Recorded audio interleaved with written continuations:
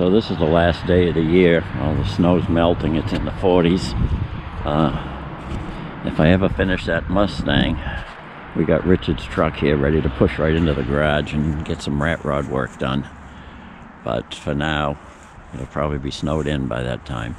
Oh, does anybody need a hood for a 50 Ford? Because I got one of them. I think I got a grill here somewhere too. Oh yeah, I see it over there in the bushes.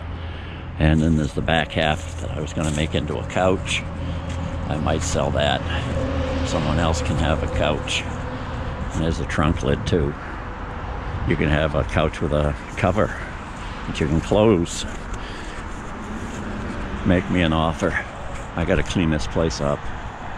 Yeah, so for those of you who are doing a low budget restoration or hot rod, this is my gallon of candy apple red paint. I bought it from Dad's Discount Auto Body Distributors for $105, I think it was. I got a gallon of red paint.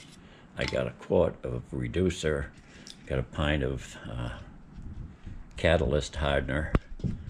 I got a bunch of strainers, some mixing sticks, and a tack rag. And all for around $100. Now when I painted my Monte Carlo, it cost me $500 for all the material. Actually a little more than that. And so I got this online from these people, Discount Auto Body Distributor. It's on, if you go online, it's dadscustoms.com. And you can see that on the back here it says they have the complete acrylic enamel paint kits starting at $90, and most of the colors are around $100, a little under. Some are under $90. I think I saw an $80 one there. And for a two-stage paint job, they got this other kit, but I tend to go with acrylic enamel. You can still sand it, wet sand it, and buff it out, and it comes out looking really nice. So there, that's my first commercial. Unsolicited testimonial. But if you go there to buy paint, tell them you heard it from me on Al's Hot Rods and Rat Rods. Or is it Al's Rat Rods and Hot Rods? Anyway, it's been a great year. Thanks for tuning in, you guys. And keep subscribing and hitting that like button and commenting on all of our videos. Thanks. Bye.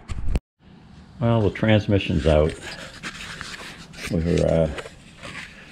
Me and Mike took it out yesterday. I helped Mike, or Mike helped me. I think he did most of it, so I guess I helped him. Anyway, tomorrow is New Year's Day, so I want to wish everybody a Happy New Year. Ian, Aaron, Lewis, Mike, and well, all of my new subscribers too.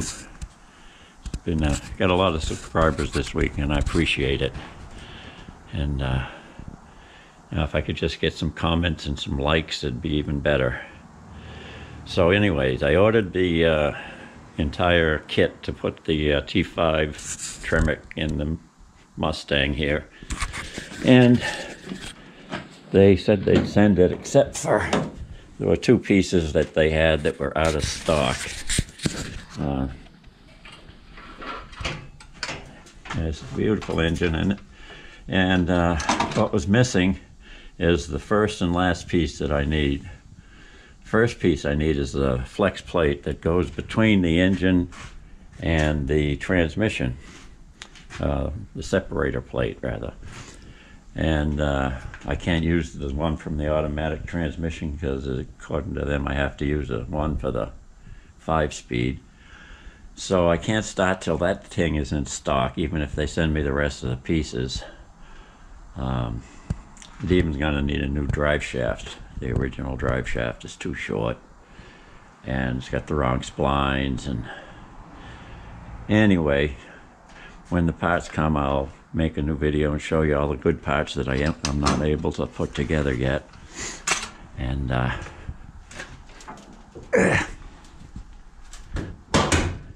And the old 67 will run again sooner or later. We'll be burning rubber with it before long.